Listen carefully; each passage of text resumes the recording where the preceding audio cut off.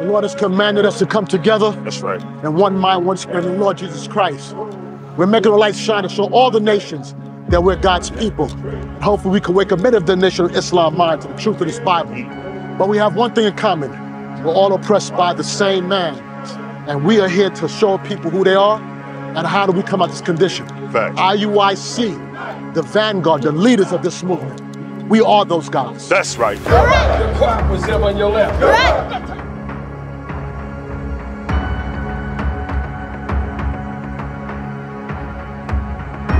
That's how you do it. Positive vibe.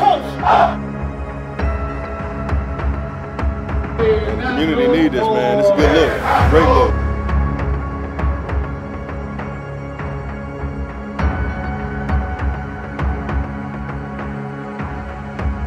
We have to get from behind the pulpit and into the streets. This is where it's all happening at. So yeah, you're gonna get a little dirty. Yeah, it's gonna be hard. But you know what? It's worth it. It's for our people. Why don't you heal for the people? Why don't you struggle for the people? Why don't you die for the people?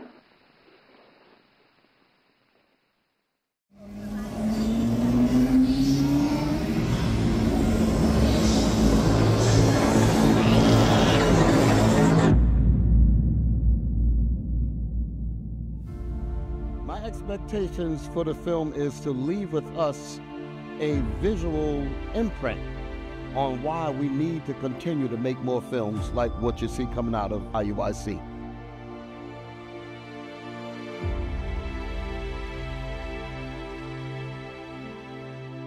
Joseph's Dream was another good example.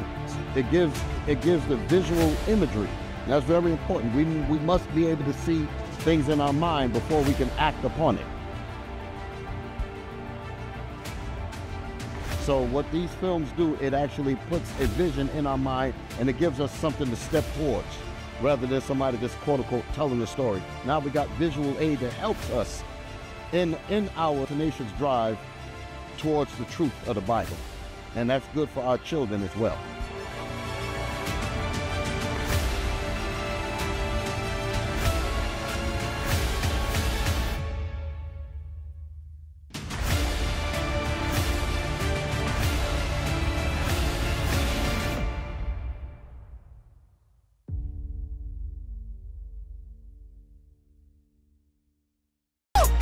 We got a bishop on deck. See what I'm saying? Absolute, we got a bishop on deck.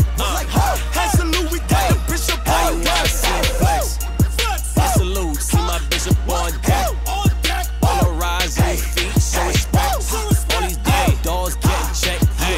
See what I'm saying? Shout him out. Tuesday. Shout him out. Tuesday. Put in work, reach the people, see my bishop, he don't play. Shout him out. Tuesday. Shout him out. Tuesday. Put in work, reach the people, see my bishop, he don't play. Shout him out. Tuesday. Shout him out. Tuesday. Put in work, reach the people, see my bishop, he don't play. Shout him out. Tuesday. Shout him out. Tuesday. Put in work, reach the people, see my bishop, he don't play. Absolute, we got the bishop on deck. On deck. Absolute, we got the bishop on deck. See what I'm saying? Absolute, we got the bishop on deck. Shalom, brothers. Shalom, sisters. Bishop Nathaniel here. You know what day it is. That's right. It is Shout Out Tuesday. It's Shout Out Tuesday. And you know how I love to read your letters of exhortation and your donations of support. But before I do that, I often love to cover a little bit of our hidden history. So sit back, relax yourself, get your libations on, get your diet food on, and let's enjoy today's quick look at some history and pay very close attention.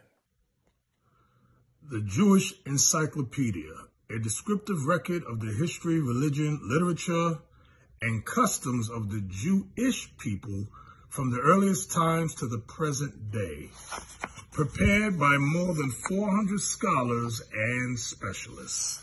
Let's go down. This is volume 4, okay? Published in 1803. 1803.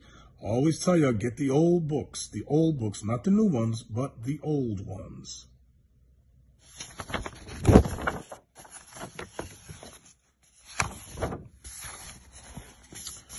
All right, we're going inside, we're looking up the word Khazar. Now, if you notice, they have it spelled with a C here, opposed to a K, but it's the same race, the same people, the Khazars. So let's just go inside and hold on. Let's go down. All right. Among the classical writers of the Middle Ages, they were known as the Khazars, Khazirs, Akatsirs, and Akatirs, and in the Russian chronicles as Qualisis and Ugri Bayalye. Don't ask me if I'm pronouncing it right. I'm probably not, but y'all can see it for yourselves. All right, let's move over. I want y'all to, I'm going to read out loud. Y'all read along. In the second half of the 16th century, the Khazars moved westward. They established themselves in the territory bounded by the Sea of Azov, the Don and the Lower Volga, the Caspian Sea, and the Northern Caucasus. So they lived around the Caucasus Mountains of Georgia, Russia. The Caucasian Goths, Tetraxites, were subjugated by the Khazars, probably about the 7th century. This is Russian. I don't speak Russian. Sorry. I'm picking up right here with early. Early in that century, the kingdom of the Khazars had become powerful enough to enable the Cajun to send to the Byzantine Emperor Heraclius an army of 40,000 men, by whose aid he conquered the Persians, 626 to 627. Let's move down. I'm just getting to some key points. In 679, the Khazars subjugated the Bulgars and extended their sway farther west between the Don and Dnieper.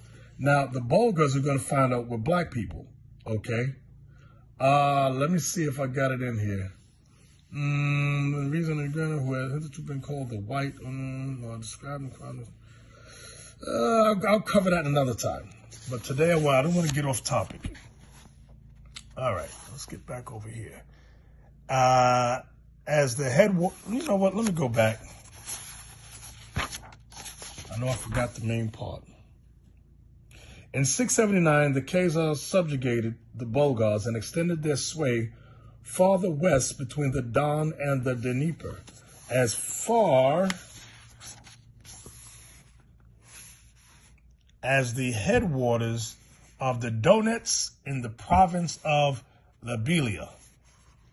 It was probably about that time that the Cajun, Bullen of the Khazars, and his grandees, together with a large number of his heathen people, embraced the Jewish religion. Whoa, whoa, whoa, whoa. Let's go down. Let's go down right here. All right. Some centuries ago, King Bullen, that's Cajun Bullen, reigned over the Khazars. To him, God appeared in a dream and promised him might and glory. Encouraged by this dream, Bullen went by the road of Darlin to the country of Ardabil, where he gained great victories over the Arabs. The Byzantine emperor and the Caliph of the Ishmaelites, that's the Arabs, sent to him envoys with presents and sages to convert him to their respective religions. So everybody wanted Cajun Bullen and his people on their side. Bullen invited also wise men of Israel. These men of Israel were black men. We're going to show you that. And proceeded to examine them all, as each of the champions believed his religion to be the best. Bullen separately questioned the Mohammedans and the Christians as to which of the other two religions they considered the better. When both gave preference to that of the Jews, that king perceived that it must be the true religion. He therefore adopted it. You see that? Let's go down. This account of the conversion was considered to be of a legendary nature. Harkavy, however, in Bilbasov and whatever that word is, proved from Arabic and Slavonian sources that the religious disputation of the Khazarian court is a historical fact. Wow. Let's move over.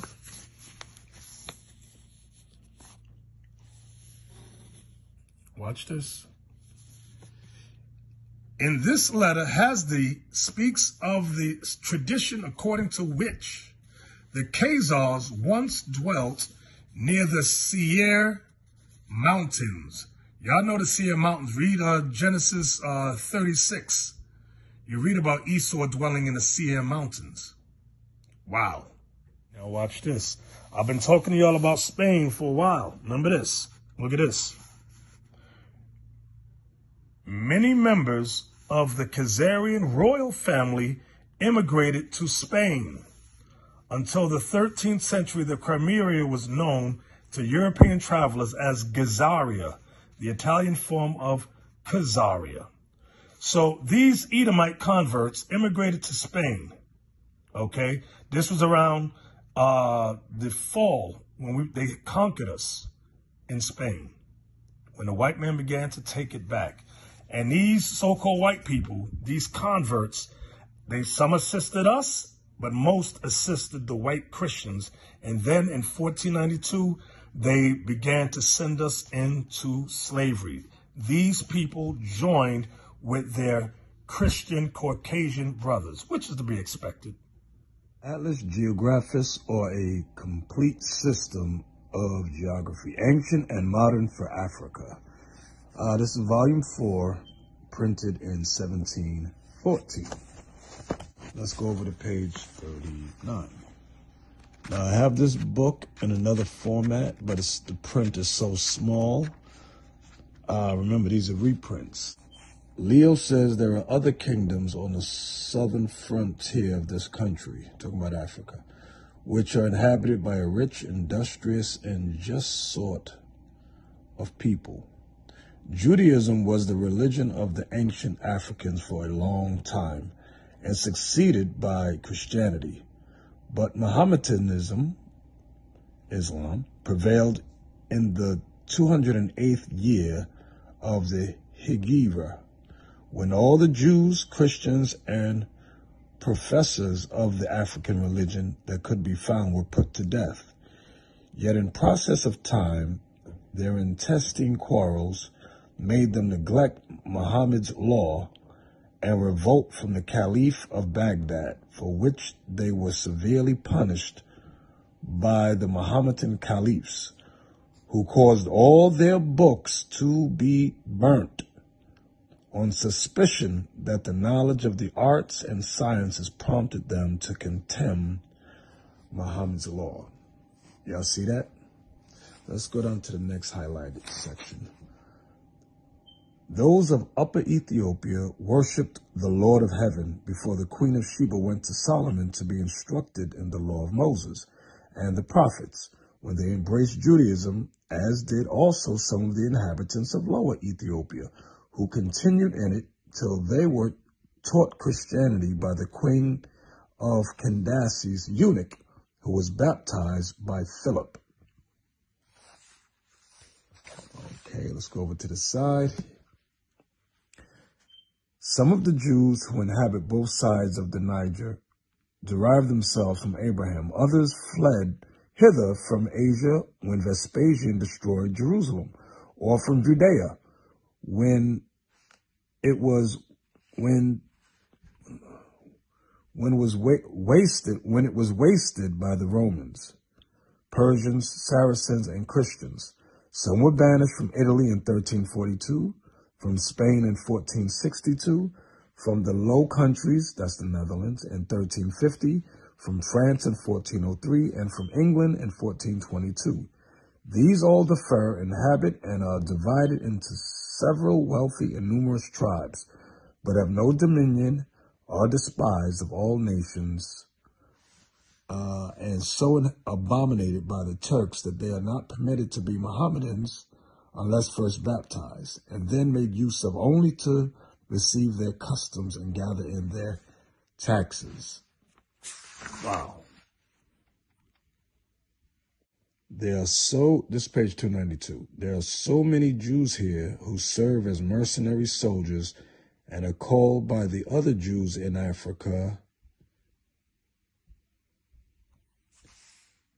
Karsun, i.e. scripturemen, for they reject traditions. You see that? They are so fond of their own black complexion and so much abhor a white one. It says they are so fond of their own black complexion and so much abhor a white one that in contempt they paint the devil white. He observes that they have tried all religions and agree in none.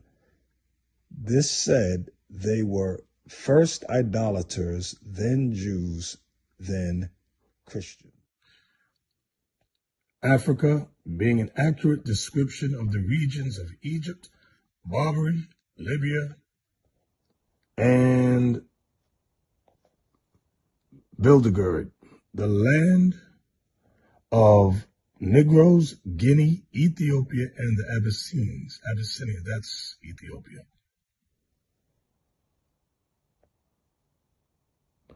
All right. This was published in 1670. Africa being an accurate description of the regions of Egypt, Barbary, Libya, and Bildergerd, the land of Negroes, Guinea, Ethiopia, and the Abyssinians, that's Ethiopia. Published in 1670.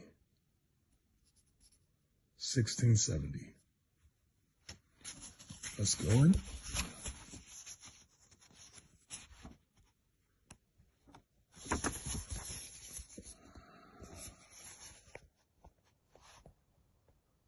All right. I'm on page 34. That's the original page, but in this book it's on 31. All right. I'm going to start here. Many Jews also are scattered over this region, some natives boasting themselves of Abraham's seed. It's talking about Africa. See the title there, Africa. Many Jews also are scattered over this region. What region? Africa.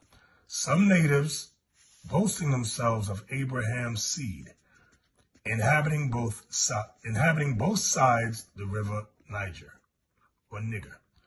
Others are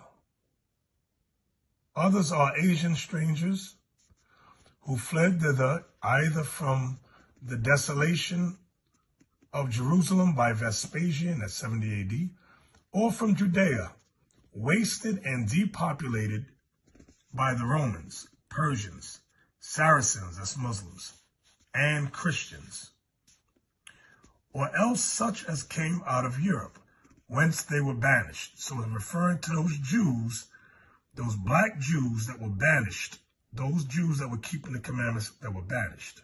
Not all the blacks, but the ones keeping the commandments. Out of some, they were banished where? From where? Out of some parts of Italy in the year 1342, out of Spain in the year 1462, out of the Low Countries, that's the Netherlands, in 1350, out of France in 1403, out of England in 1422. These all differ in habit and are divided into several tribes, having no dominion, though both wealthy and numerous, but despised of all nations, and so abominated by the Turks that they are not admitted to be Mohammedans unless first baptized, and then no otherwise made use of than to receive their customs and gather in their taxes.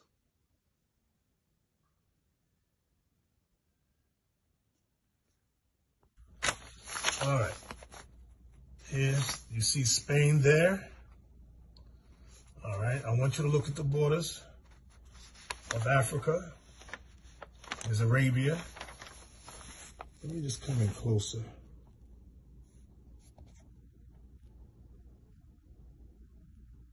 All right. There's Somaliland.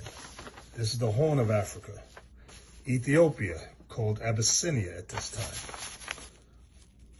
I want you to notice where they got the Jews located at. There's the Falashas there. Look over here, Yemen Jews. That's in Arabia. But I want to focus on Africa. All right. Taliban Jews.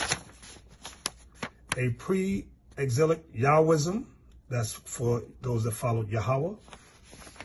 All right. Let's move over. Let's move over. I'm going to go down to the bottom. Look. Loando Jews. This is on the coast of Africa. All right. Mavumbu Jews. Look. This is what I was just showing you in the other books. San Tome Jews. Remember the Jews were cast out of Spain and sent to San Tome or St. Thomas. That's that island right there. All right. Look, Levite cities. Where amongst the houses? You know, a lot of you Nigerians, you hate the houses. There's Cameroons. Levite cities over here. This is Nigeria. See? Nigeria. Nigeria. You got Levite cities there. Houses. Levite cities. Levite cities. Beni Ephraim. Sons of Ephraim. Beni means, or Benai means sons of Ephraim. Okay, Dahomey Jews, Jewish traces all amongst the Ashanti, Judeo-paganism. So these Israelites here were following pagan customs around Cape Verde and Senegambia. The Lamlam, once a Jewish colony, Timbuktu. Let's go around here. Medieval Jewish kingdom of Granada. Let me go down. Let me find some of these words. Let me look. Let me go up along the coast. I'm going to follow the coastline. Beni Musa, sons of Moses. Now, it's hard for me to see. Y'all know I wear glasses, but if y'all at home, y'all could spot some of this stuff before I do. Berber Jews. Black Jews. And I want y'all to see this because this is what the so-called scholars put together. The Jews were cast out of Spain. Remember that history I've been showing y'all for a while. My eyesight ain't that good, but I'm just showing y'all this map. So if y'all see something, y'all can freeze screen it. Freeze the screen.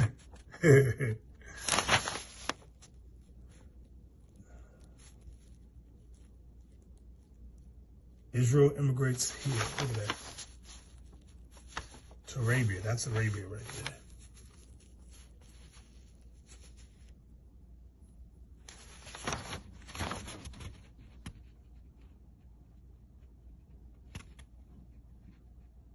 Jewish traces. What's that say? Wasambara? Yemen Jews and Falashas, Berber, Moorish, and Negro Jews. So the white man knows the blacks are the Israelites. They know that. They keep this stuff hidden from us. Video on the role of Christianity in the slave trade, with a special focus on the Catholic Church. Sometimes it's important to dive into the uncomfortable and difficult parts of history, even if it makes us squirm a little. And boy, does this topic have some uncomfortable parts. We all know that slavery is one of the darkest chapters in human history, but what many people don't realize is the significant role that religion played in justifying and perpetuating the practice. And when it comes to Christianity and the slave trade, The Catholic Church was right in the thick of it. From Pope Nicholas V's 1452 papal bull that authorized the Portuguese to enslave Saracens, pagans, and other enemies of Christ, to the Jesuit priests who owned slaves themselves, there's a lot to unpack here. But fear not, my dear viewers. We'll take a look at the history, theology, and the human impact of Christianity's involvement in the slave trade. The slave trade involved the transportation and sale of African people as slaves to the Americas and other parts of the world from the 16th to the 19th century. It was a brutal and dehumanizing practice that involved capturing and enslaving people against their will, separating them from their families and loved ones, and forcing them to work under inhumane conditions. The origins of the slave trade can be traced back to the European exploration and colonization of Africa in the 15th century. Europeans wanted to establish colonies in the Americas, and they needed a cheap labor source to work on their plantations and mines. They turned to Africa, where they found a ready supply of potential slaves. Africans were captured by slave traders, who would raid villages and take people by force. They were then transported across the Atlantic Ocean in brutal conditions, packed tightly into the holds of slave ships with little food or water. Many died on the journey, and those who survived were often sick and weak by the time they reached their destination.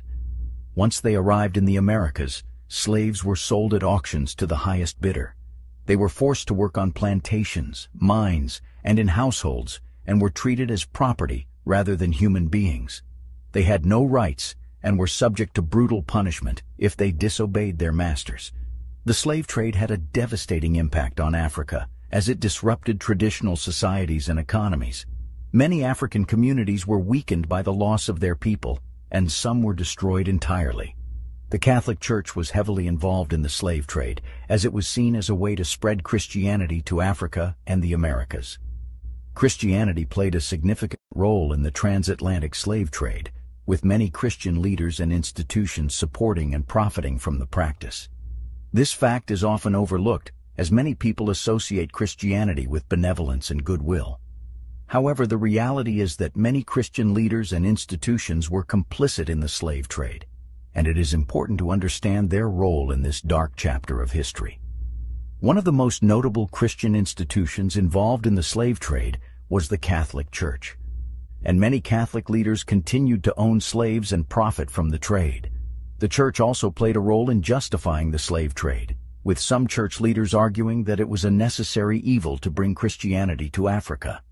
The role of the Catholic Church in the transatlantic slave trade is a complex and controversial topic. The Catholic Church was one of the most powerful institutions in the world during the era of the slave trade, and its involvement in this system of human trafficking has been the subject of much debate and scrutiny. While some argue that the Catholic Church was complicit in the slave trade, one of the most significant roles the Catholic Church played in the slave trade was its involvement in the colonization of the Americas. The Church played a significant role in the Spanish and Portuguese colonization of the Americas, which led to the forced labor of millions of indigenous peoples and Africans. The Church played a key role in the justification of these practices, using religious doctrine to argue that the enslavement of non-Christian peoples was justified. For example, in 1452, Pope Nicholas V issued the papal bull Dum Diversas, which gave the Portuguese monarchy the right to enslave non-Christians. Furthermore, the Catholic Church was involved in the sale and ownership of slaves. Many of the wealthiest and most powerful individuals in Europe and the Americas during the era of the slave trade were Catholic, and many of them owned slaves. The Church itself also owned slaves, with some religious orders, such as the Jesuits, owning plantations and using slave labor. The Church also profited from the slave trade, as it collected taxes on the sale of slaves in its territories and used the proceeds to fund its activities. However, it is important to note that the Church's involvement in the slave trade and slavery had a lasting impact on the people affected by it. The legacy of slavery can still be seen today, with many people of African descent facing discrimination and inequality. Protestantism was also complicit in the slave trade. Protestantism was also complicit in the slave trade.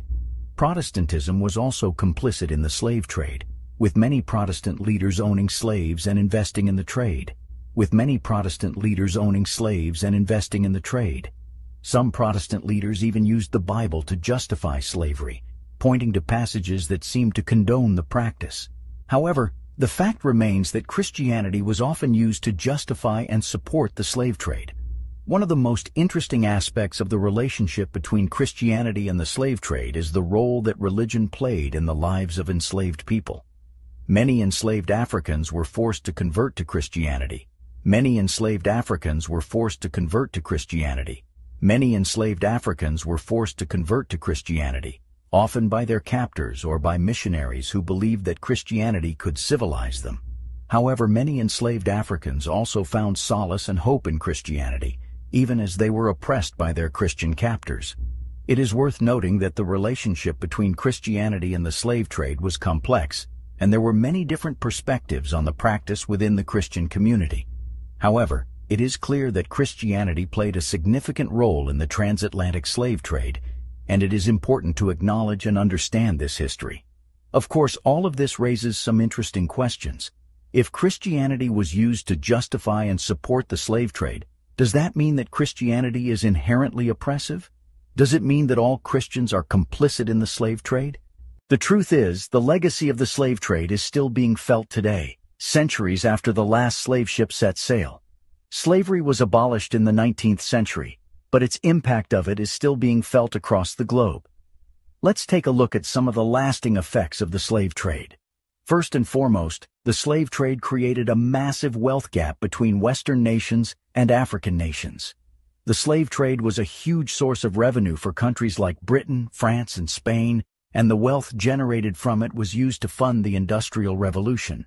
Meanwhile, African nations were stripped of their resources and their people, leaving them impoverished and underdeveloped. To this day, many African nations are still struggling to catch up to the rest of the world in terms of economic development. The legacy of the slave trade is also evident in the racial inequalities that still exist in many parts of the world. The idea of white supremacy, which was used to justify the slave trade, is still present in many societies today. It's hard to deny that race plays a role in things like hiring decisions, police brutality, and the criminal justice system. These issues are deeply ingrained in our societies, and it will take a lot of work to undo the damage that has been done. One of the most insidious legacies of the slave trade is the notion of whiteness itself. The idea of a white race is a relatively recent invention, and it was created in large part to justify the subjugation of non-white peoples. The idea that there are inherent differences between races, and that some are superior to others, has been used to justify everything from slavery to colonialism to genocide. All right, you saw it for yourself. You saw it for yourself. Now, that was some good stuff, if I do say so myself. And I do. Now, today we're going to talk about the great debate and historic look at Satan. That's right, I said a great debate and historic look at Satan. What am I talking about? You're going to find out. We're going to look at it together. All right, let me just cue this up for you. Just wait a minute. Be patient with me. All righty, all righty. I will make them of the synagogue of Satan, which say they are Jews and are not, but do lie. And I'm speaking directly to you, Rabbi Shmuley. Shmuley. Let's go back again. This is Candace Owens. Many of you saw it. Whoever didn't, well, today's going to be a treat for you. This fake rabbi named Shmuley has been harassing and condemning Candace Owens for a long time. Now, I don't agree with everything Candace Owens says, but this right here, I agree with her. Why? Because she's quoting scripture. That's right. She's quoting God's word. And that is what I agree on. That's what I stand 10 toes down on. So let's watch it. I will make them of the synagogue of Satan, which say they are Jews and are not, but do lie. And I'm speaking directly to you, Rabbi Shmuley. Wait. What do you mean it's true? Because she said it's true? Wait. It ain't true because Candace says it's true. It's true because God says it's true. That's why it's true. Excuse me, let's go on. I would like to say to you, Rabbi, since you're quoting scripture, okay? The one that's relevant to me is woe unto them that call evil good and good evil, that put darkness for light and light for darkness.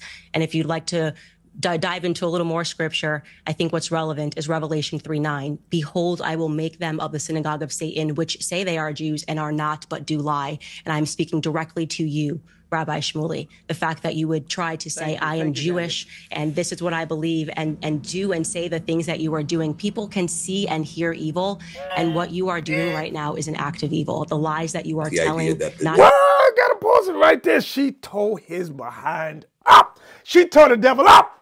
Now, let's go back to them scriptures she done quoted there, because you got to see it for yourself. Now, I'm glad she quoted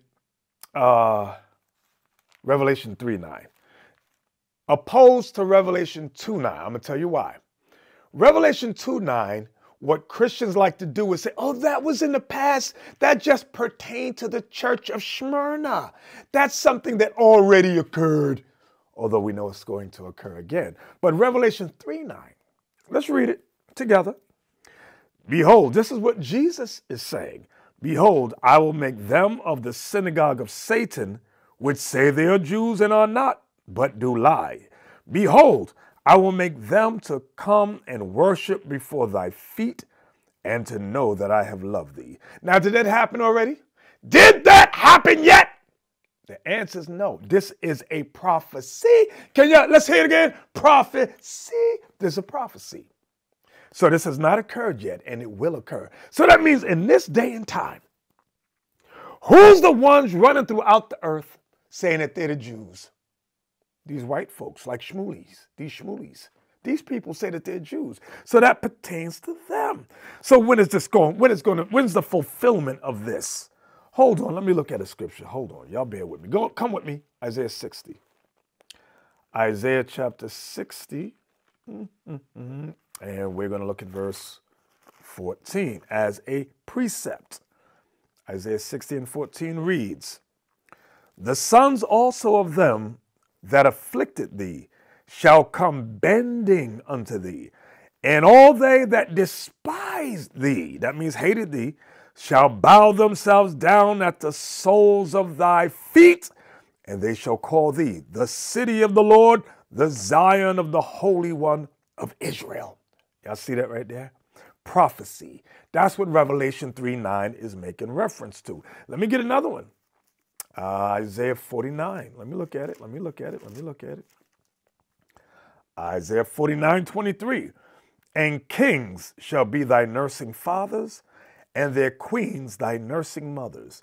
They shall bow down to thee with their face toward the earth, and lick up the dust of thy feet. And thou shalt know that I am the Lord, for they shall not be ashamed that wait for me. Whoa! Shmuley! What you got to say now, Shmuley? Hey, all you Christians out there, and some of you weak, effeminate Israelites who are just so scared. This ain't for you. You don't believe in God. You don't believe in the scriptures at all. We give you these scriptures right here, and you're just so offended. Christ said, blessed is he whosoever is not offended in me, in Matthew 11:6. But now, what else did Candace quote? Oh, Isaiah 5:20. She quoted that one. Isaiah 5:20. Let's just take a look at it. Isaiah, y'all bear with me. I'm kind of slow. Isaiah chapter 5 and verse 20. Candace Owens quoted this one too. Woe unto them that call evil good. See, the fact that these white folks can lie, call themselves the Jews, and they call that evil good. The fact that they can blow up Gaza and call themselves settlers. Now, the terminology they use as a settler, let's break down settler. They say one that settles. No. When white people say they're settling, they mean they are coming to steal, kill, and destroy. That's a settler in white folks. When you look at white folks, they say, I'm coming to... When they came and settled North America, what did they do? They stole a continent. They robbed, killed, destroyed. That's what they did. That's what they did. Woe unto them that call evil good and good evil. We speak the words of God and we'll say, we're the Jews. They say that's evil. That's anti-Semitism.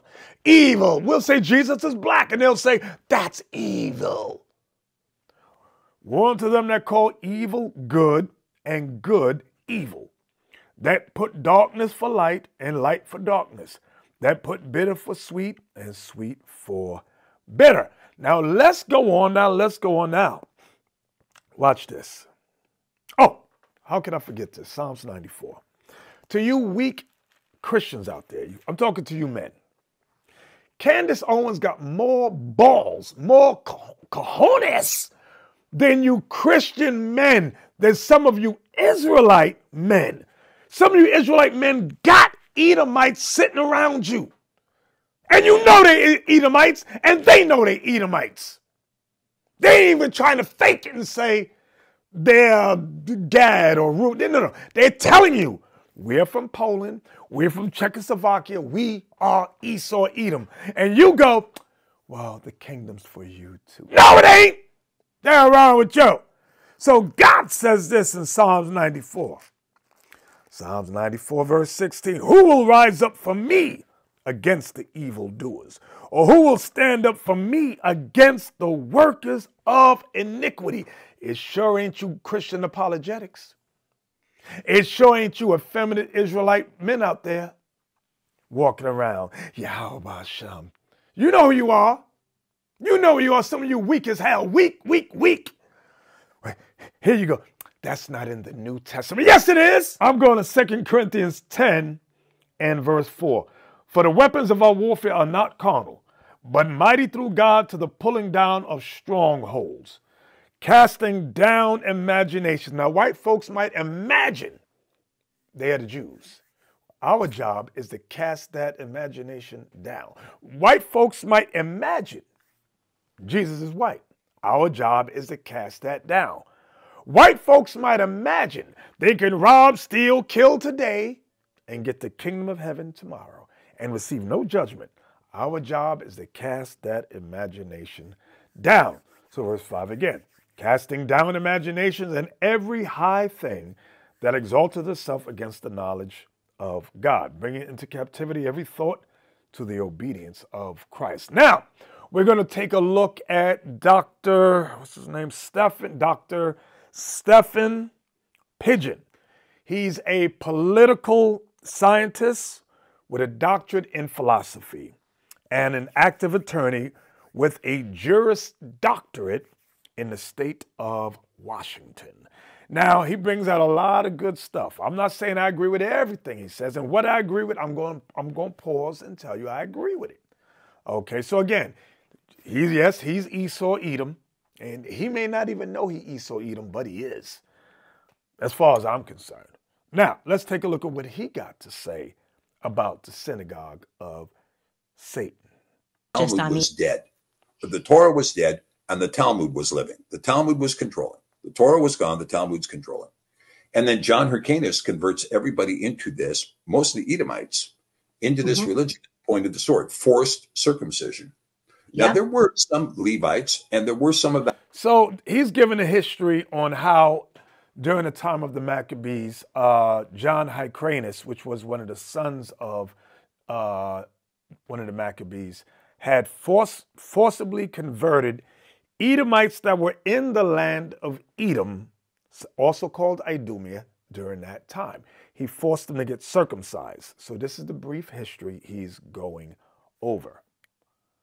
The house of Yehudah is still present in the land, but they were very few and far between. I mean, they represented maybe 5% of the population in this kingdom of Idumea. And so this brings up the religion of Judaism. Now, this religion, when Mashiach sees this religion, he knows this is happening. These guys have now reconstructed a temple. They're claiming the name is there. They're trying to practice the doctrines that were set. He's referring to Herod. Remember, Herod had reconstructed the temple. Once Israel rebuilt it during the time of the Persian captivity under Zerubbabel, Joshua, Ezra, Nehemiah, y'all can read those books on your own. Zechariah, you can read about that, Haggai. When Herod and the Idumean and Edomite came in power, he reconstructed it, meaning he added to it, he built it, made it look fortified, beautiful, beautiful. Okay, so this is the history. And Herod was an Edomite, Caucasian man, so-called Jewish. Forth in the kingdom of Yahud under David. And so Mashiach comes to them to square them away. Okay, guys, look, you got this wrong, right? Your Talmud is wrong here. Your Talmud is wrong there. You're really a den of vipers. You've heaped up a bunch of burdens on men's shoulders that don't belong there. My yoke is easy. My burden is light. The Talmud is a book of traditions.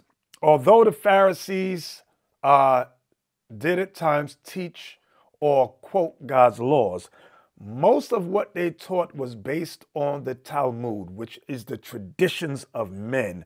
You can read about that in Matthew 15, 1 down. Christ was getting on them. Let me give you an example. I got to read it so you know what reference point I'm speaking of. Matthew chapter 15 and verse 1. Then came to Jesus scribes and Pharisees, which were of Jerusalem, saying, Why do thy disciples transgress the tradition of the elders? For they wash not their hands when they eat.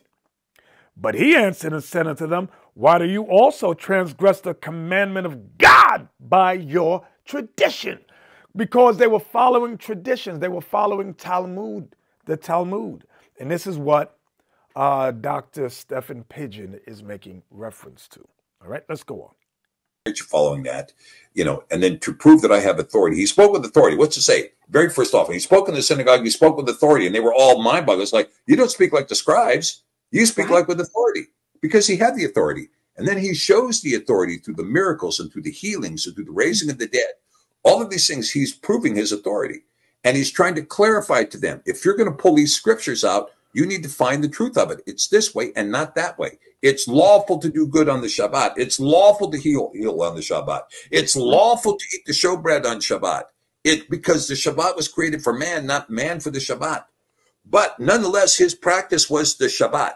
Nonetheless, his practice was the feast. I mean, there'd be no last. So the Shabbat is how they pronounce it in Hebrew, the Sabbath. All right. And that's for those of you that's like, what is he talking about? Let's go on.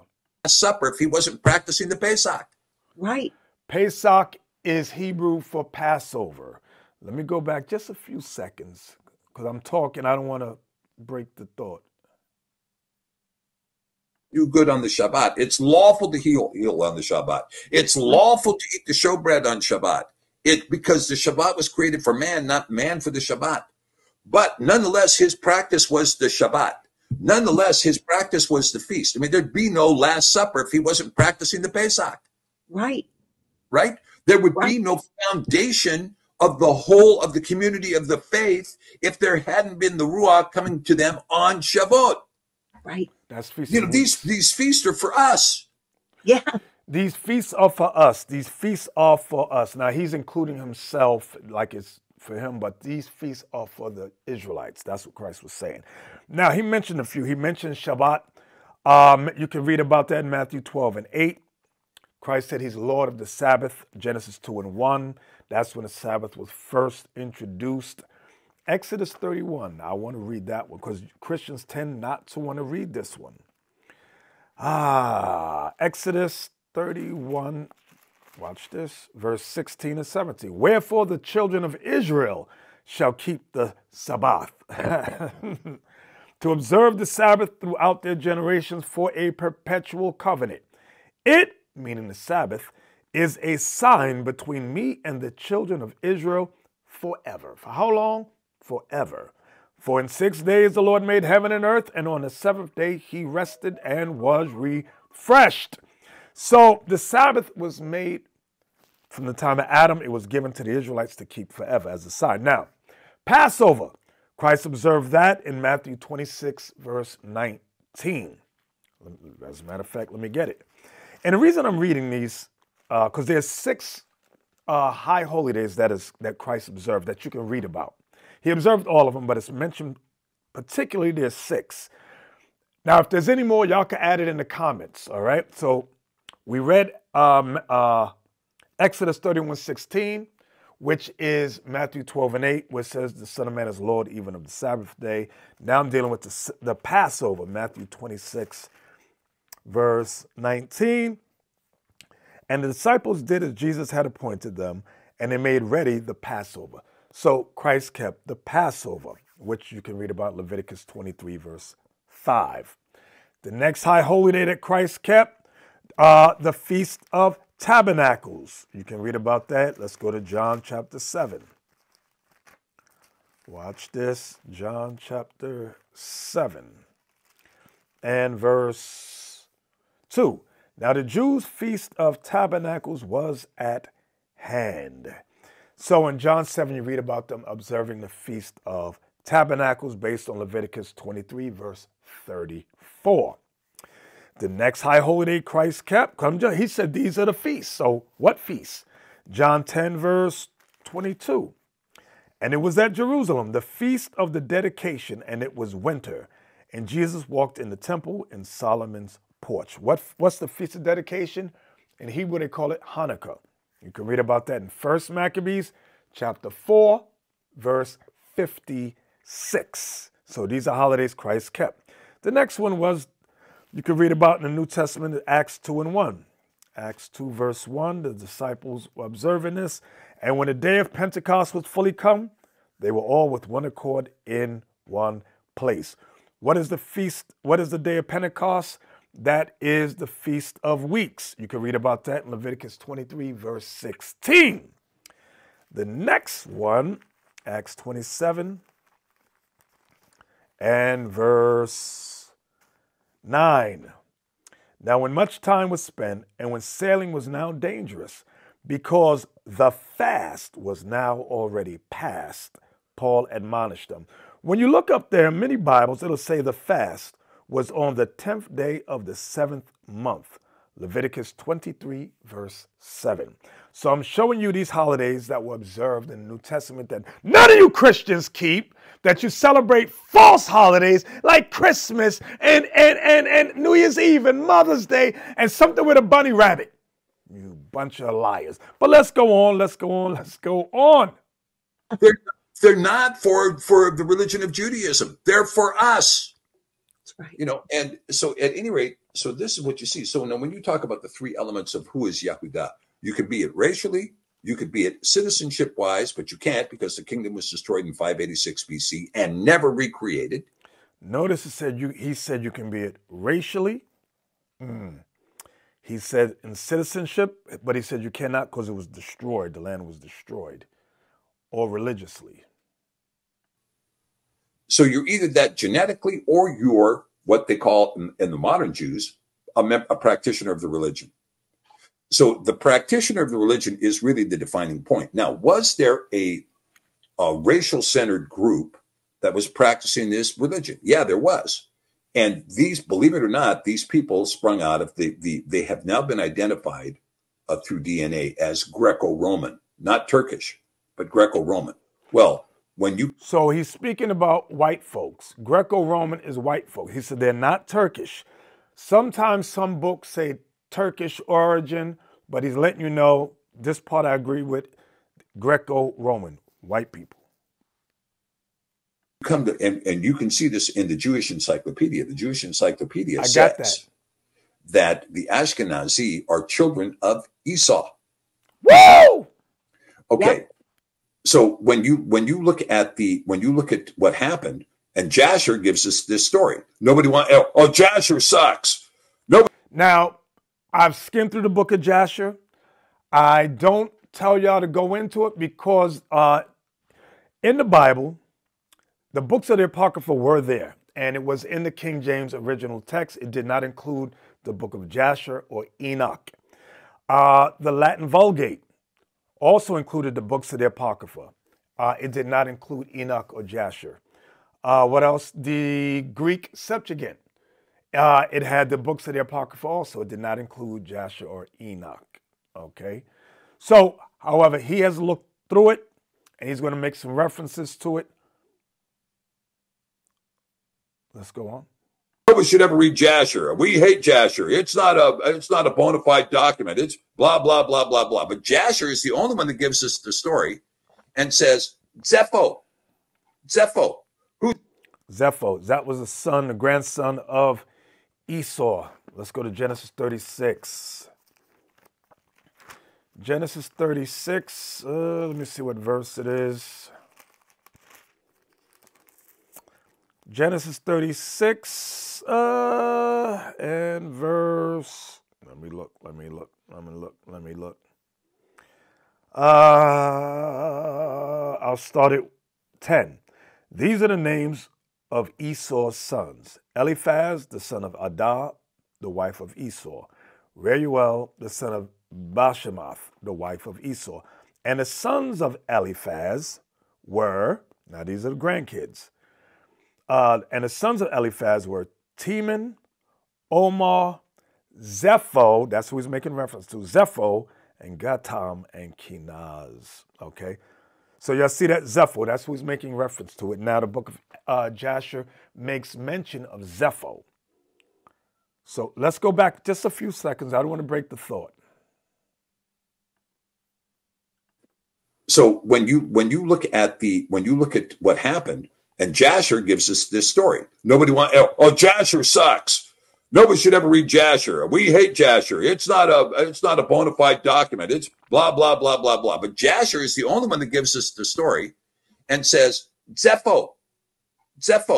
Who's Zepho? He was the grandson of Esau, taken captive and taken back into not the Mitzrayim, but the Cushite Empire. He's taken into the Cushite. Well, he's taken into Mitzrayim as a prisoner. He escapes and gets into the Cushite Empire, and he spends all his time in the Cushite Empire trying to talk them into making war on the guys who took him captive. Let's go up there and bust their heads, right? And they're like, we want to do that, but their army's a lot bigger than ours. We're not going. So what does he do? He goes to Italy. He goes to Italy, and he makes all these promises and becomes the king of the Kittim.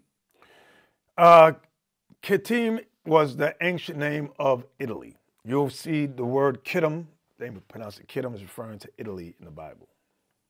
He becomes the king of the Kittim at the same time that Zerach and Peretz are forming Rome.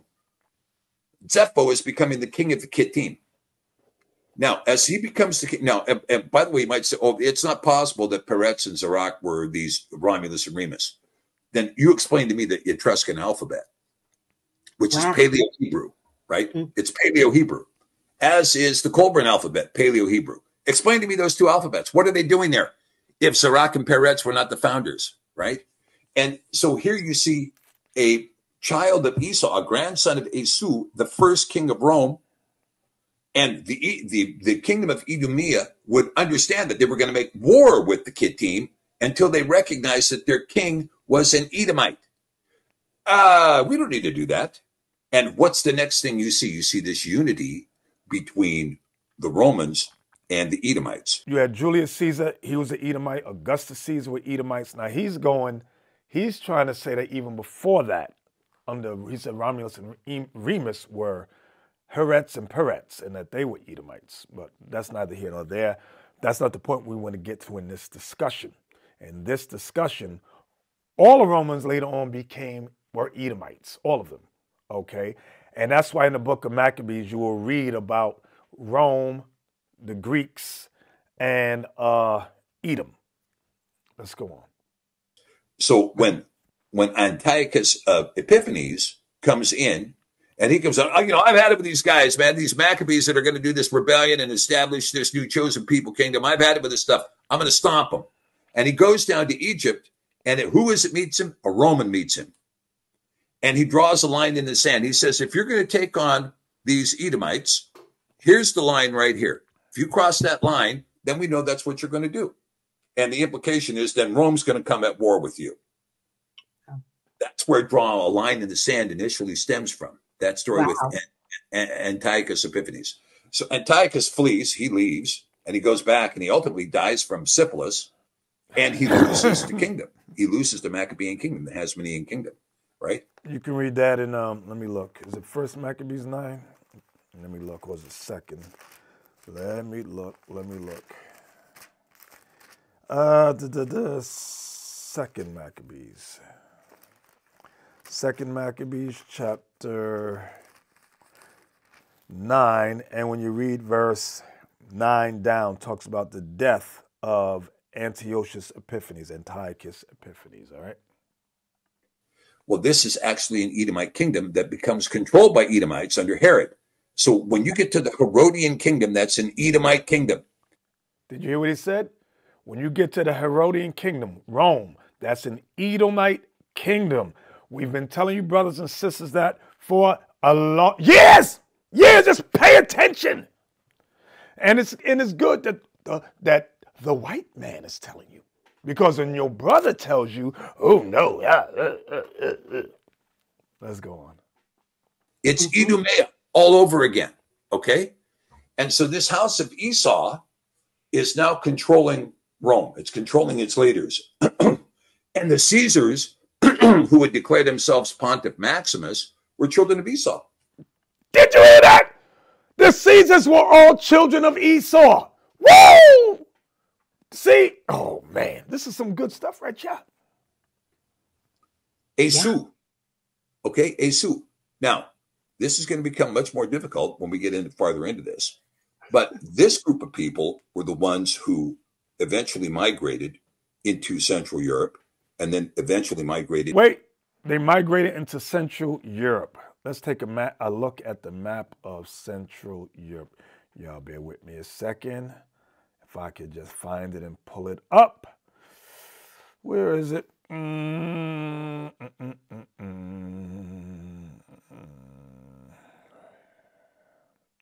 with me. I'm going to get it in a second. I just got to take a look at it. Okay, here we go. Central Europe. Take a look at Central Europe. That includes Germany, Poland, Czech Republic, Austria, Slovakia, Hungary, Switzerland. Do y'all see that? That's called Central Europe. Let's go back a few seconds. I'm going back a few seconds. Pontiff Maximus were children of Esau. Esau. Okay, Esau. Now, this is going to become much more difficult when we get farther into this. But this group of people were the ones who eventually migrated into Central Europe and then eventually migrated into this area of Khazar, because this area of Khazar is one of the most fertile places on earth. I mean, you know, particularly when you're talking about like the Khazarian Empire occupied all the way to the Caspian Sea. All the way to the Caspian Sea. That's in Russia. That's the Caucasus Mountains of Georgia, Russia. So that includes Ukraine, Russia, that whole region up there. They're all Edomites. That's what this Edomite is revealing to another Edomite. These conversations ain't with you black folks. This conversation ain't with you. You sit in your little theology schools and learn nothing. You learn nothing. But this guy, he's coming with some truth. That means, you know, what is now modern Krasnodar and Cherkessia and all of this. This is, we used to do mission work over there, what was called the Black Soil Project, because it is so fertile over in that area. It's unbelievable. And so they had occupied this area all the way to what we now call Odessa, and all the way back to what we now call, well, the capital city was Atil, and that is now the province of Dagestan in southern Russia. And the capital city there is now called Astrakhan, which used to be called Atil, you know, from Attila the Hun, you know, he came out of there, Atil. Yeah, so that was, and that's now, they changed it to Astrakhan when Genghis Khan captured the whole area. Okay, so the Russians would pull that area away from the Mongols. They defeated the Mongols, right? That's the first step, but that became when Russia became, you know, imperious to defeat on the battlefield when they defeated the Mongols, right? Yeah. And so anyway, so you have this idea that they were in this fertile area. Well, the problem was these guys were notorious because they were identity thieves, they were pirates, and wait, he says these people were identity thieves. Let's listen to him go a little more into that. Pay close attention. By deception, they waged war. So they would take on the names of somebody and take on their identity. Wait, does the Bible talk about that? Let's go to Micah chapter 2. Micah 2:2. Woe to them that devise iniquity and work evil upon their beds. When the morning is light, they practice it. because it is in the power of their hand. Meaning this people would have power, military power. And they covered fields and take them by violence. It doesn't say voting. They took them by violence. And houses and take them away. So they oppress a man and his house, even a man and his heritage. What does that mean? Not only does he take your land, your house and all that, he takes your identity. Okay, like in South Africa, what did they stole the land? Now they say, we are South Africans. We are South Africans. They took the place of Australia. They said, now we Australians. As they murdered all the people there, even here in North America. They said, oh, we are Americans. We are the ones. Manifest destiny. Are you kidding me? That's what they do. Once they conquer and steal, rob, destroy, they take on that new identity. Listen, this is what he's saying. They would take on the names of somebody and take on their identity and then claim to be royalty or nobility, whatever. They were engaged in identity theft right from the get-go. Once they stole Israel, they said, oh, I'm the lineage of King David. I'm the lineage of Aaron, the high priest. That's what they do. Y'all don't see this in the news? I'm a Kohen. What's a Kohen? I'm a priest. How can you? When they conquer, steal, they take the identity. That's what they do.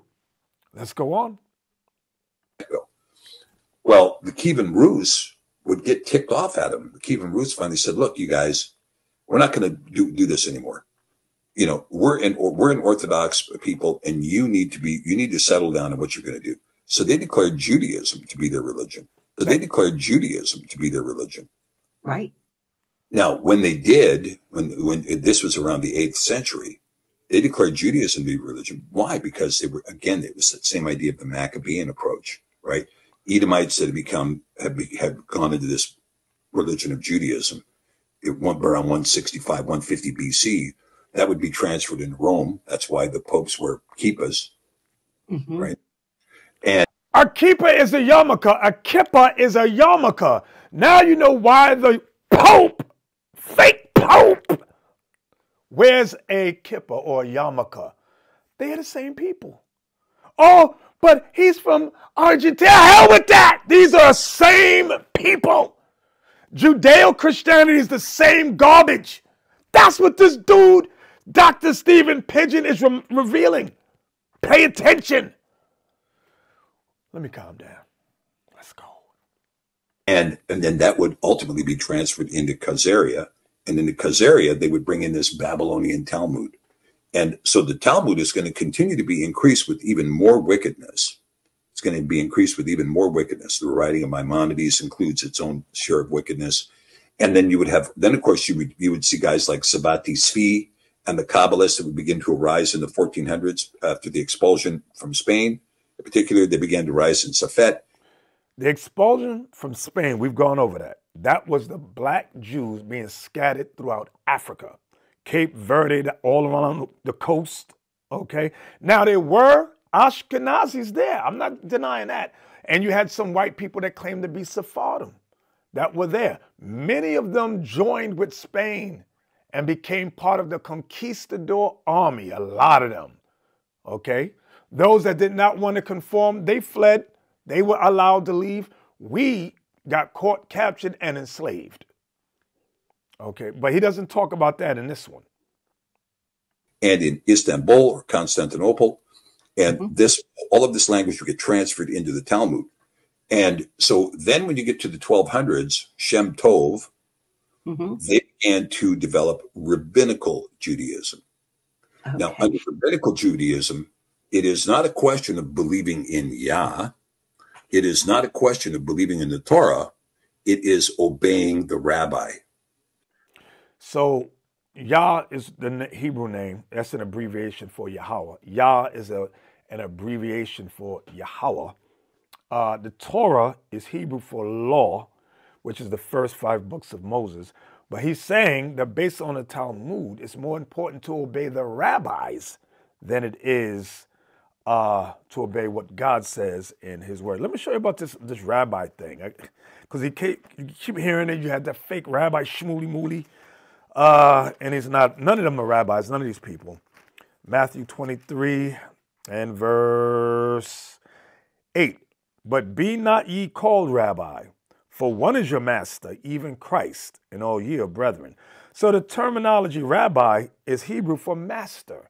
Christ said, don't call any man your master. Understand that? Let's go on now. You might remember Fiddler on the Roof when Rev Tevye says, well, it's written in the good book. Well, what does the rabbi have to say about it? Well, the good book says, and he didn't know what the good book said, right? No. There must be something in the good book about the chicken, right? Right? He didn't know what was said in the good book, and he relied on the rabbi to tell him what was in the good book. And the rabbi would spend all his time penciling what? The Talmud, right? So the rabbis were teaching them, you know, you can divorce your wife if she burns the toast. You know, this is the kind of stuff that they're finding in the Talmud, right? And there's even a reference to that in Fiddler on the Roof. There's references to pedophilia in the Talmud as well, meaning justification of it. And what does Rev Tevye say? We do these things because they're tradition, right? And so it's all about the tradition, and it's about the rabbinical authority governing the tradition. It is not about the worship of Yah. Has nothing to do with that. Having a form of godliness, but denying the power thereof, right? Bingo. I mean, that's it. So you can see, for instance, many modern Jews, self-professed atheists. Now, this is Theodor Herzl. Theodor Herzl was a proclaimed atheist. And what he did was based on the, what's the name of that letter? Damn. What's the name of that letter they got? I can't remember. There was a letter written in 1917 allowing these Europeans to take the land of Israel as the Jews.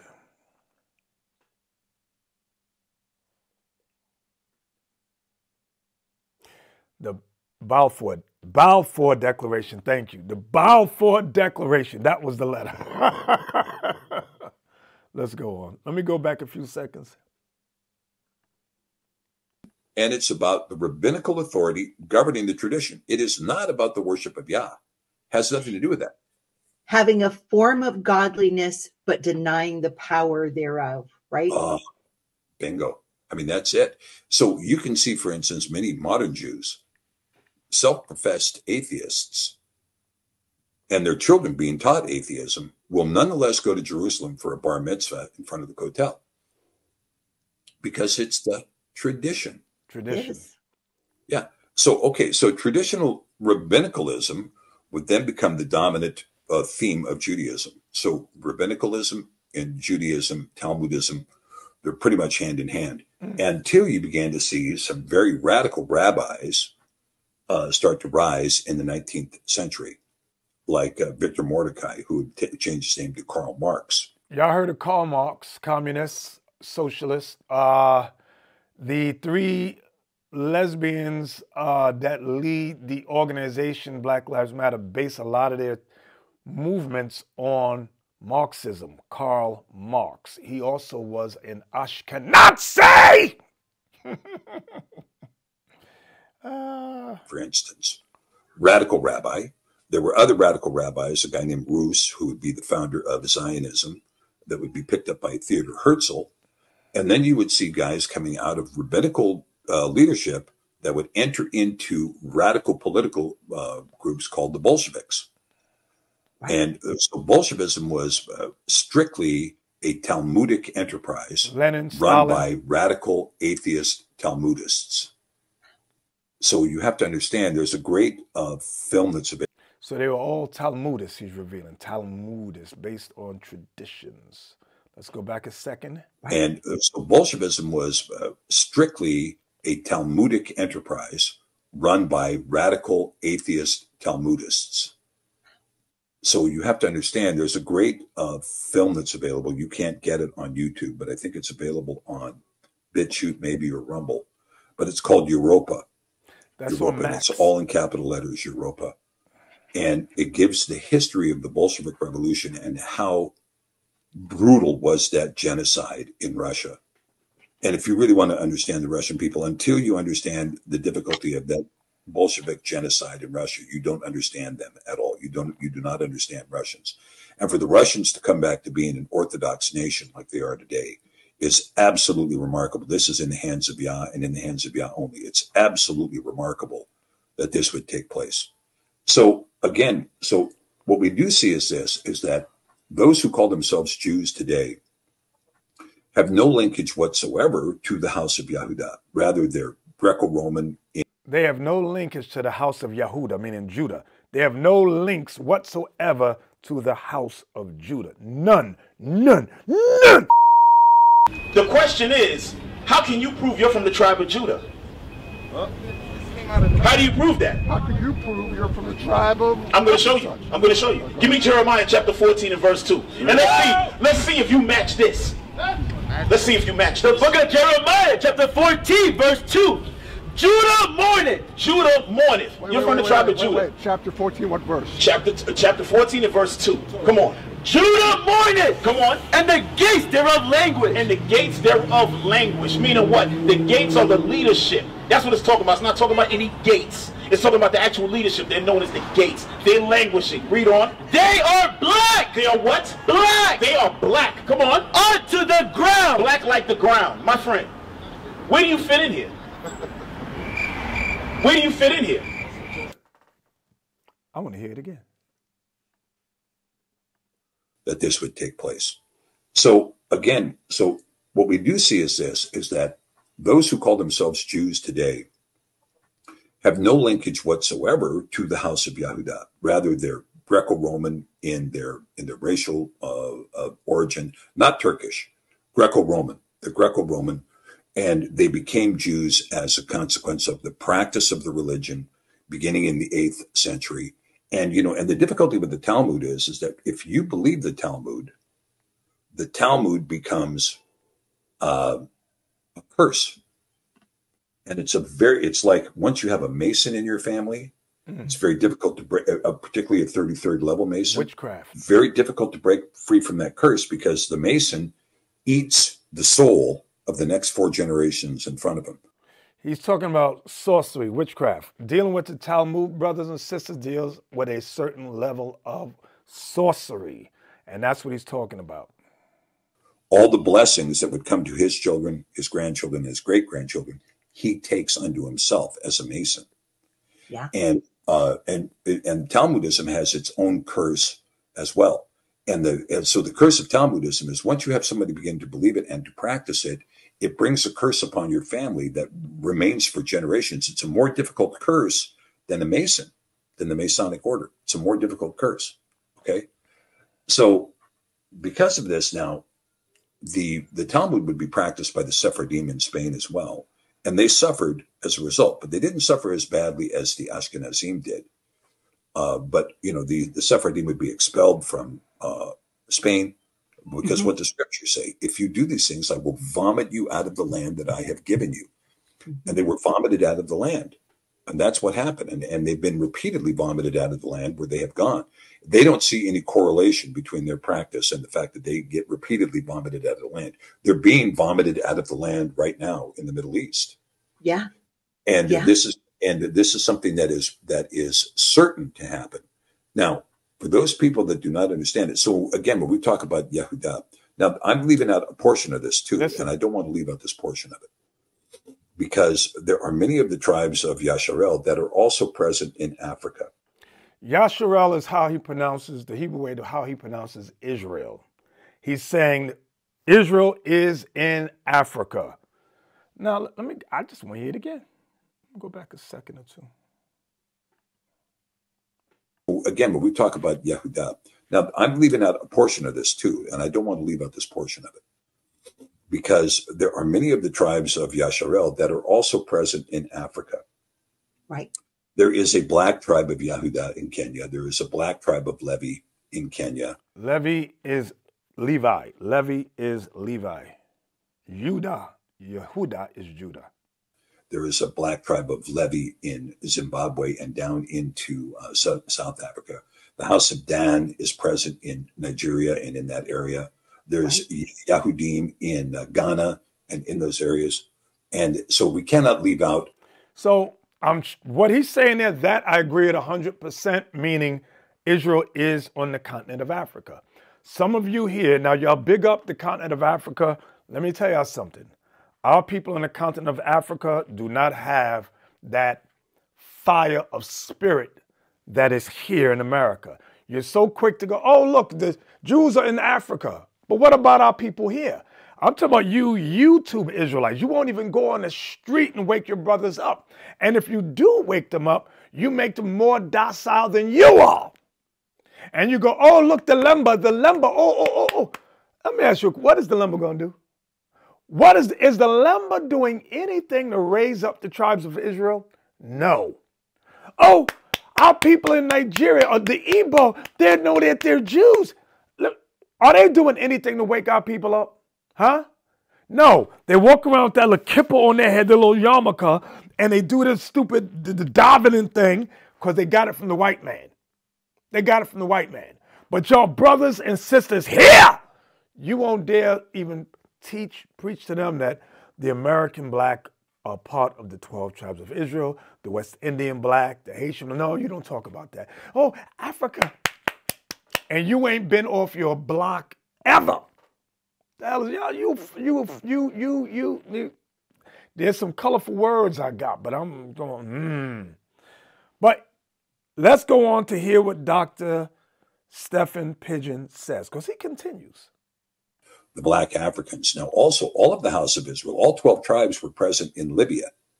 Right. What was called the Carthaginian Empire. That was actually... The Carthaginian Empires when, what's his name? Hannibal of the tribe of Asher. You can read about that if you want to know. And my mind's just going blank. From Babylon to Timbuktu, written by Rudolph R. Windsor, he discussed Hannibal of the Carthaginian Empire being of the tribe of Asher. So you can read about that in that book. And I'm pretty sure there's other books. I have some other books, but it doesn't list his tribe. Okay, but let's go on. The northern tribes of Israel had populated that area before the Assyrian captivity of 722 BC. So you can, and probably Moroccans were also probably of the house. Same thing. So you cannot kick back and say, oh, gee, we know who the house of Yehudah is. You really don't. We don't. And we really do know who the house of Yehudah is. We know the American blacks are part of the house of Judah. Now, there's other Jews. I'm not saying that only Judah's in North America. That's not what I'm saying. The house of David is here. But anyway, there's more Judah scattered out there. We know that. All right, for you simple ones at home. We believe, for instance, that the house of Dan is present in Japan. The house of Naphtali is present in China and in Southeast Asia and in the Polynesians. Let me go back and hear that again before I make my comment. So probably of the house, same thing. So you cannot kick back and say, oh, gee, we know who the house of Yehudah is. You really don't. We don't. And we believe, for instance, that the house of Dan is present in Japan. Now, he said, we believe the house of Dan is present in Japan. We do have some brothers on the ground there, and they are seeking and searching for our people. Now, whether they are the house of Dan, I don't know, but we'll find out. But this is why the Booster Club is so important. So y'all see the QR code right there? Donate, donate, donate. Or that phone number, text to that phone number, okay? Support this truth. Support this ministry. We're the ones going worldwide on a global campaign to seek and find the 12 tribes of Israel. But let's go on. The house of Naphtali is present in China and in Southeast Asia and in the Polynesians. He said the house of Naphtali is in the Polynesians. We were just there. That's around Papua New Guinea, that whole area, the Oceanic Islands or Hebraic Islands over there, which is Hebrew Islands. And that's the thought that I come across. If you saw the Sabbath class, I didn't mention, I said it's possible that some of these people in the Oceanic Islands are the tribe of Naphtali. That was my thought. And I see that he echoed my sentiments. But let's go on. But the Lord knows, ultimately. The house of Manasseh is present in American Indians. The house of Manasseh, present in American Indians, that's Cuba. Okay, that group right there is the tribe of Manasseh. Now, I'm not saying that there's no Manasseh here in North America. So I'll still agree with him on this. I ain't going to fight that. I mean, it goes, and the tribes of Yehudah is also present in the American Indian tribes in the St. Lawrence. Now, he said the tribe of Judah is also present in the American Indian tribes. Now, you may have an issue with that, but I'll say this. I do have books that say many American Indians were sold on auction blocks as Negroes. So there's a heavy mix between Negroes and what they call American Indians, because a lot of the original American Indians looked like Negroes. Let's go on. Waterway. The Iroquois speak a form of Hebrew. Okay, right. So I mean, this is some, He said the Iroquois speak a form of Hebrew. There's a book, daggone, my mind just went boop. History of the American Indians by James Adair. He goes into the Iroquois language, the Cherokee language. He goes into the Hebrew pronunciation, the Hebrew words. I got the book. So I can also back up with historic facts on what he's saying. But let's go on. Hitler was, and the Nazis, of course, expanded on Margaret Sanger's approach to eugenics, right? Now, this is Stephen Pidgeon again, but this was a few years ago. If you notice, his beard is shorter. I'm going to go back a few seconds. I just wanted to bring that out. He opens up with Hitler and Margaret Sanger, who established Planned Parenthood. Let's go back a few seconds. Speak a form of Hebrew. Okay, right. So I mean, this is some, Hitler was, and the Nazis, of course, expanded on Margaret Sanger's approach to eugenics, right? Eugenics was a movement that was born in the United States under hard doctrines of racism with the intent of eliminating the tribe of Judah in the African-American community in this country, right? To eliminate them. That's why she formed Planned Parenthood, was specifically to kill African-American, Black Americans. That's why she did it. Now, her eugenics program, under the Darwinian concept, that there was the possibility of an improved seed, which is fundamentally heretical to the creation. So what I want you all to see, he knows the tribe of Judah is the so-called African Americans. Can somebody tell the black woman to pull her head out of Margaret Sanger's rectum? Here's the black. I got my body, my choice. I want to kill my babies. Sisters, a lot of you have killed more black children than the Ku Klux Klan. Fact. I don't care if your feelings get hurt. I don't care. I don't give a dag on. Brothers, sisters, I pray that you glean something. Oh, I do want to read this about Africa. Since you talk about Africa, where am I going? I'm going to the book of Zephaniah. Bear with me. Let me look. Zephaniah 3:10. From beyond the rivers of Ethiopia, my suppliants, even the daughter of my dispersed, shall bring mine offering. In that day shalt thou not be ashamed for all thy doings, wherein thou hast transgressed against me.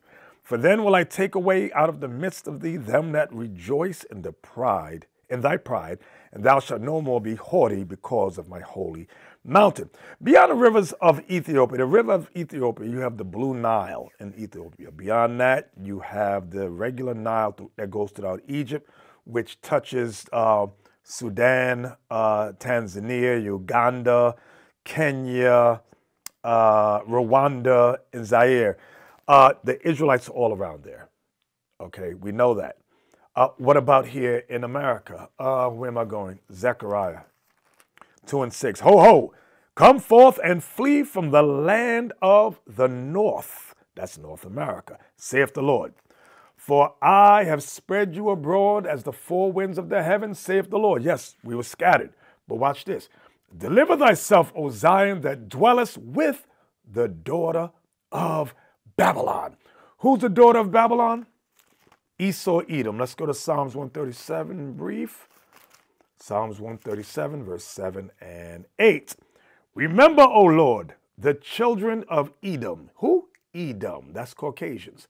In the day of Jerusalem, who said, race it, meaning destroy it, even to the foundation thereof. O daughter of Babylon. See, he's calling Edom the daughter of Babylon. O daughter of Babylon, who ought to be destroyed. Happy shall he be that rewardeth thee as thou hast served us. Happy shall he be that taketh and dasheth thy little ones against the stones. So the daughter of Babylon is Edom. Back to Zechariah 2. I'm going to read it again. Verse 6. Ho, ho, come forth and flee from the land of the north, saith the Lord, North America. For I have spread you abroad as the four winds of the heaven, saith the Lord. Deliver thyself, O Zion, that dwellest with the daughter of Babylon. So it's letting you know that the daughter of Zion, Judah, would dwell with the daughter of Babylon. Zion would dwell with the Edomites. That's North America right here. This is the land of the north that it's talking about. Okay? Brothers, sisters, let's get to the reading of the shout out letters. All right? All right. This first letter reads, Shalom, Most High in Christ bless, General Bishop Nathaniel. I'm surprised and overjoyed with all these informative spiritual classes leadership brings out every day. Fire, fire, fire. The harvest truly is plenteous, but the laborers are few. Pray therefore the Lord of the harvest that he will send forth laborers into his harvest. Matthew 9:37-38. This is war. The Feast of Dedication, 12 tribes worldwide. I like that right there. That is so good stuff. That is some good stuff right there. Lord. Laugh out loud. Shalom, Carol. Aye, all praises. Thank you, Sister Carol. All praises. This next one is a card. You do so many things for so many people. I'm grateful to be one of them. Thank you. All praise to the Most High. I pray you all getting those funds. Yes, yes, yes. And you didn't sign your name on the card, but yes, we did get the funds. There was no name. All right. This next one reads, Shalom, it's been a while since I wrote. Just wanted to say hi. Most High in Christ bless. All praises for this truth and leadership. Shalom, your spiritual daughter, Shaylin B. Thank you, Sister Shaylin. All praises. All right. This next one says, Shalom, Bishop Nathaniel, all the other bishops, captains, all the brethren on the front, brothers on the front line. Joshua 1:3, Joshua 1:9. My name is Mary. Tribe of Levi, include my arms. Thank you so much. Thank you, Sister Mary. All praises. This next one's a card. Thank you very much. Shalom, Bishop. Most High in Christ bless you and all of leadership. Happy Passover, 12 tribes worldwide. Thank you for all very much for all you do. From the household of Brother Rico and Sister Carol. Shalom. It's a perfect time to thank you for the nice things that you do, and a perfect time to let you know you're thought the world of too. All praises. All right. This next one reads, Hi, Bishop Nathaniel. You have an impact on so many lives more than you know because of spreading the truth of the true gospel to our people. The 12 tribes of Israel, Negroes, Latinos, Native Americans, even for some of us who cannot attend the school right now, we learn a lot about the Bible just by watching your Sabbath classes and other classes. I really wish I could attend the school in Mount Vernon, New York, but I can't. It's about 2.5 hours away. I live in St. Albans, Queens. I wish there was a school in Manhattan and Queens, but just by watching you, Bishop Nathaniel, all the other bishops, captains, and officers, it makes me feel like I am in the classroom. I always pray to the Most High Yahweh to bless you all and keep you alive and healthy. Also, to bless the IUIC congregation so more schools can be open in more places that is needed. If I was rich, I would put my money there for more schools to open all over, where we are scattered.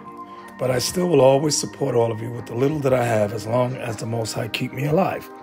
Happy New Year 2024, which comes on a new moon, March 25th, 2024. You are all the true soldiers of Yahweh. May Yahweh continue to bless all of you.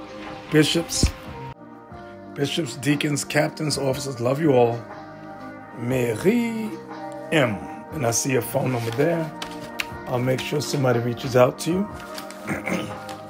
All right. This next one is a letter. It says, Shalom, Bishop Nathaniel. Thank you for praying for my rib and eye. This is for the Booster Club. We are from Belham, Alabama school. Oh, Birmingham, Alabama school. My ribs start disrespecting me because old females in the past would see me and follow me and us when we are together. They would come pass by the house. We sat down and had a long talk. So we moved closer to the job. I told them I need to be off as many Saturdays as possible. They agreed. One Saturday out the month. Now the lady across the street made sure my ribs saw her flirting with me. I do not know this woman. We had a good talk. Now we have peace in the house. Okay. Bishop Nathaniel, I'm 54. I stopped smoking, Black and Miles, getting my driver's license back, getting my CDL license back. My rib had 2 businesses.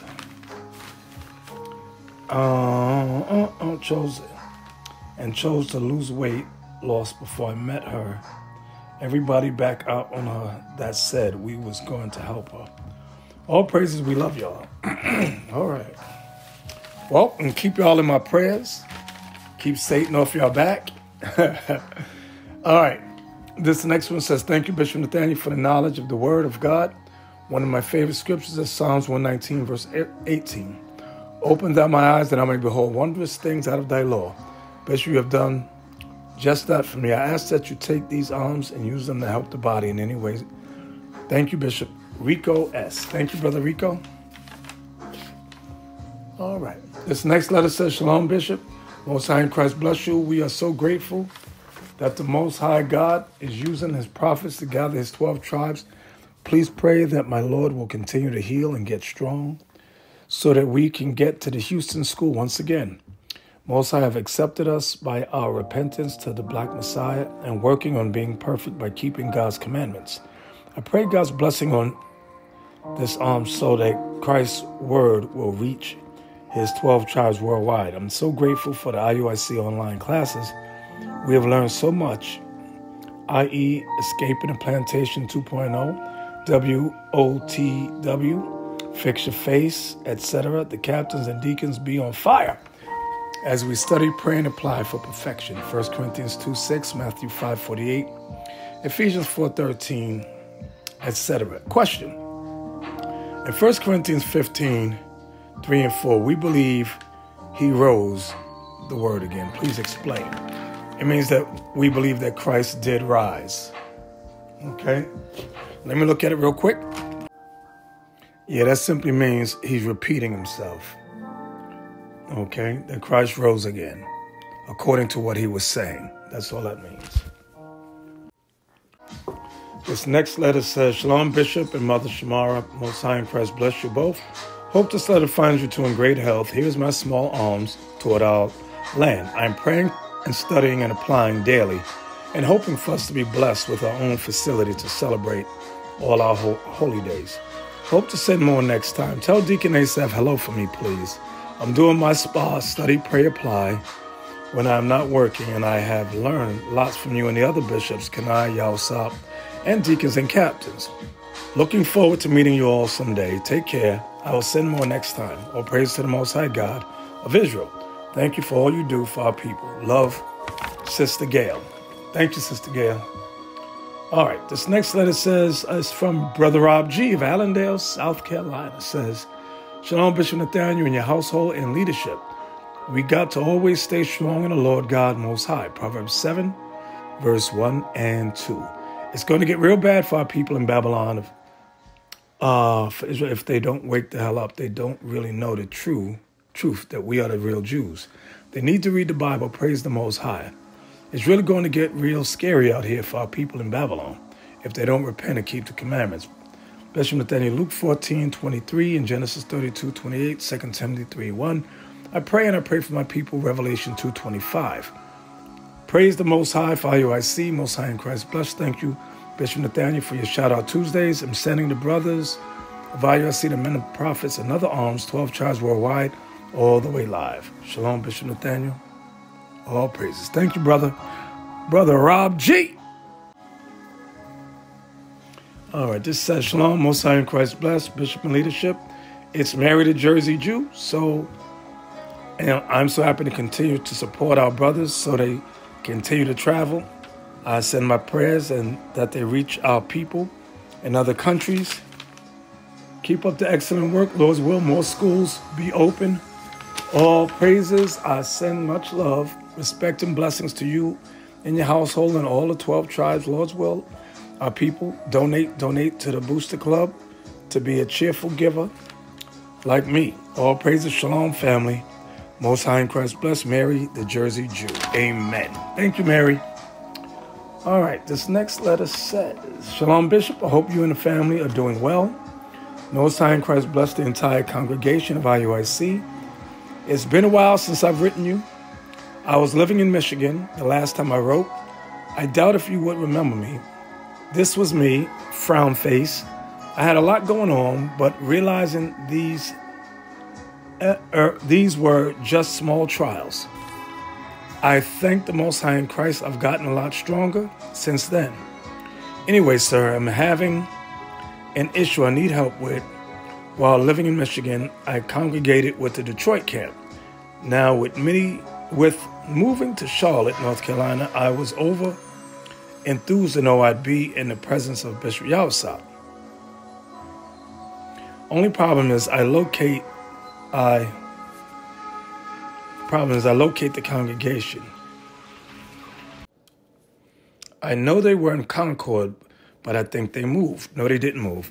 Can someone send me the same contact, but I'll make sure somebody calls you. All right. They were closed down for a few, I think it was 2 weeks. 2 people had contracted COVID. All right. May the Most High continue to put his spirit on you and the mighty men of IUIC to bring out the knowledge of God. Also, could you send up prayers for me? I was recently diagnosed with diabetes. Most High in Christ bless you, sir. P.S. Miss my brother, Deacon Ithon. Well, Deacon Ithon is back. If you've been watching the classes, you know he's back. All praise in regarding diabetes. If it's the early stages, you can definitely reverse that. Okay? Just change your diet. All right, I'm going to give a shout out of thanks to Brother Andrew A.I. Shout out of thanks to Carol H. Shout out of thanks to Charles T.D. Shout out of thanks to Shaylin B. Shout out of thanks to, I think that says E. Mills, I think. Shout out to Andrew B.I. once again. All right. Shout out of thanks to Mary G.I. of Memphis, Tennessee. Shout out of thanks to Mr. and Mrs. Walker. Shout out of thanks to Leona C. Shout out of thanks to the Brooks Company. Shout out of thanks to Mary M. Shout out of thanks to, there's no signature on this one. Shout out of thanks to Lenore, Deborah I. Shout out of thanks to Eliezer I of Raleigh, North Carolina. Shout out of thanks to Sister Lily T. Shout out of thanks to Robin R.D. Shout out of thanks to Warren T. Shout out of thanks to Michelle B. Shout out of thanks to Abram and Sarah I. Shout out of thanks to Sister Tracy M.H., 12 Tribes Worldwide. Shout out of thanks to David, I think that says G. Shout out of thanks to Brother B. Shout out of thanks to Mr. Y.Y. William. Shout out of thanks to Abaya I. Shout out of thanks to Abaya I again. Shout out of thanks to Andre and J.S. Shout out of thanks to Darren M. of Maryland. Shout out of thanks to James G.F. Jr. of Homestead. Shout out of thanks to Rico S. Shout out of thanks to, no signatures on this one. Shout out of thanks to Sister Rhonda J. Shout out of thanks to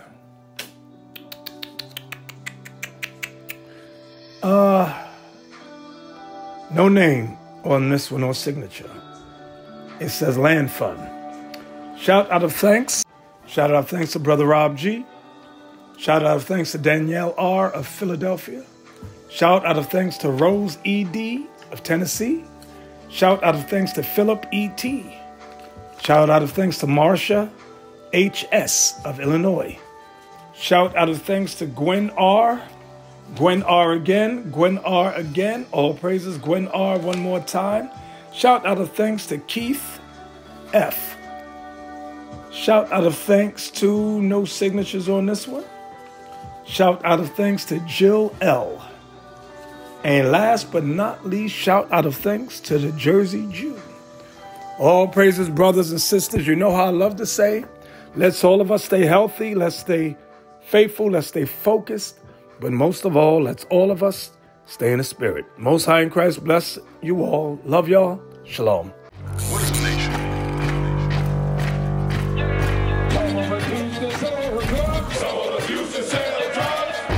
Nation is men leading by example.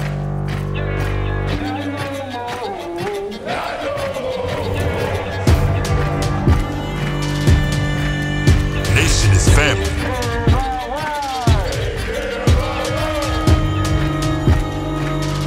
Nation is community. Nation is children with role models.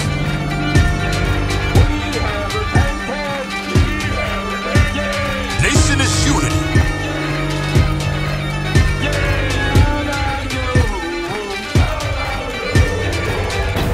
Nation is you.